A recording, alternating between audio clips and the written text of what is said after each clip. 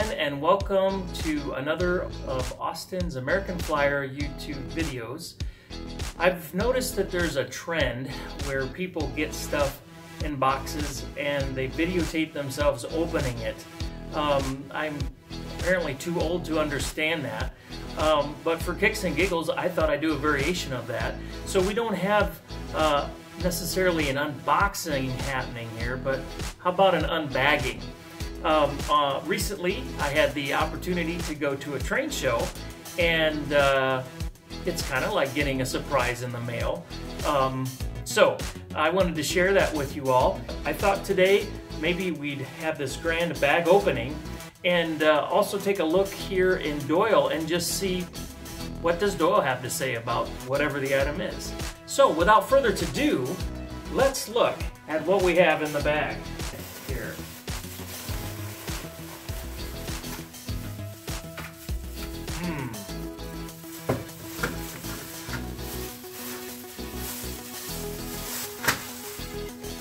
Wow. Look at this.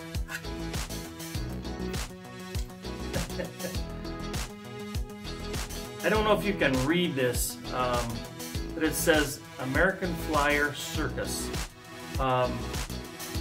This is a diamond in the rough. I'm not sure if there's more paint than there is scratches, or more scratches than there are paint. But that is a tender for the circus engine, and here is the circus engine. And like the tender, it's a diamond in the rough. There is a bit more of the engine here. We've got the armature, we've got the field magnet, but we're missing the back end of the engine. So that's one issue. Obviously no bushings, no springs. I have no idea if the solder joints on this wires are good anymore. I have my doubts. Let's take a look at the frame. Where the screws went in, those are nice and broken. And let's see inside here. At least we have those screws. They're still there. The front truck is there. We're missing the rear trailing truck and connecting rod. And then the valve gear on this side of the engine is complete. The valve gear on this side of the engine is not. It's missing the, I think you call that a reciprocating piece. That's broken. And this bar here is nice and bent. So we have an opportunity here. Now, what's interesting is I do not currently own any of this style of engine from American Flyer. Most of you are aware that they took this basic design, and out of it they came up with the royal blue, the silver streak, and the circus train. Of course, royal blue being blue, silver streak being silver, and the circus train being red, although I have seen a little bit of yellow, variations of yellow, and I haven't yet determined if those are original or if those are somebody deciding they wanted to paint something. Maybe some of you out there know. I'm sorry, silver bullet, not silver streak. I didn't get the names right. But what's interesting about the circus engine, and I didn't compare and contrast that with the silver bullet or the royal blue, it looks like the circus engine had a pretty short run. In fact, according to what Doyle says here, it was only made in 1950 and 1951, and there's only two variations of the engine, and the difference in that is right here. As you can see in this shell, these are cast. The handrail is cast in the side of the shell. The only other variation of this that Doyle talks about is one that has wire put on the side instead of cast in. And there's only two known variations, or two known versions of that to exist. So pretty rare. If you have one of those, hang on to it.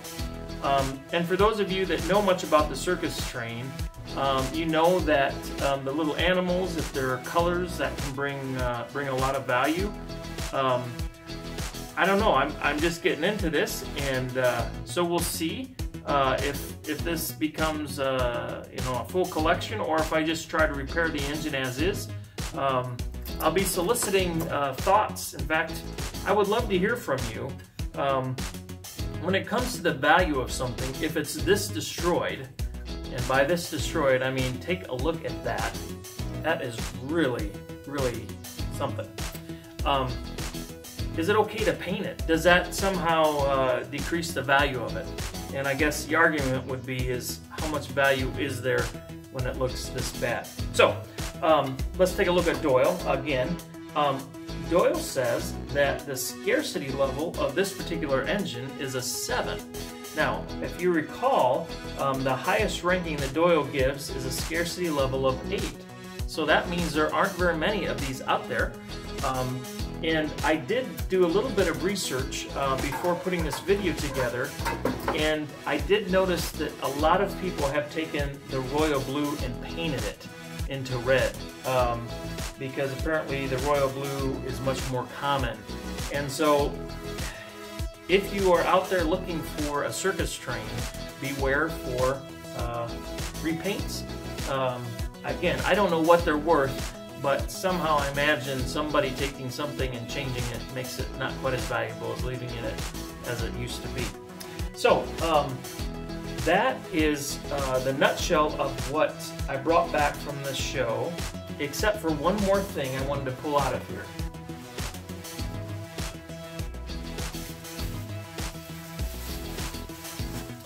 If you've been following my YouTube page, you remember that I picked up a 975 automated passenger car.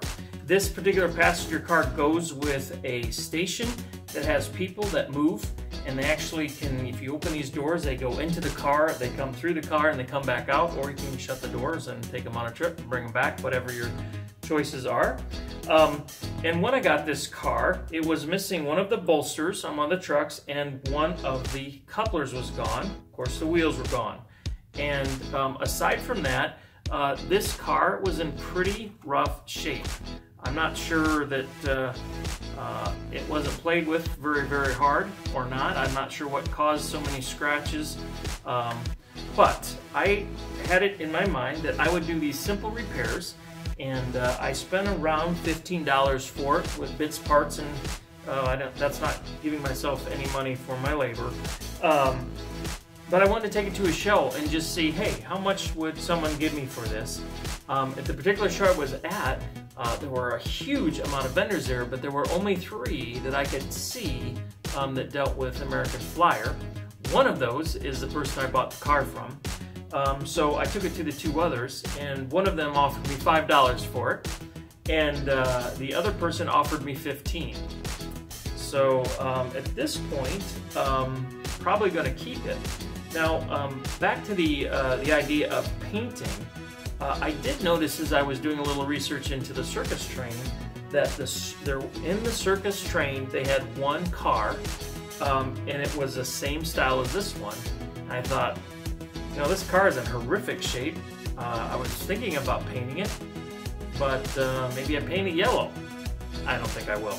I'd paint it the same color, but interesting to think about. So thanks again for tuning in today.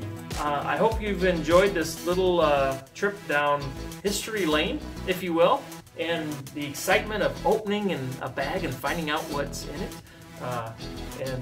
As always, enjoy your American Flyer trains. If you have any feedback or comments, would love to hear those.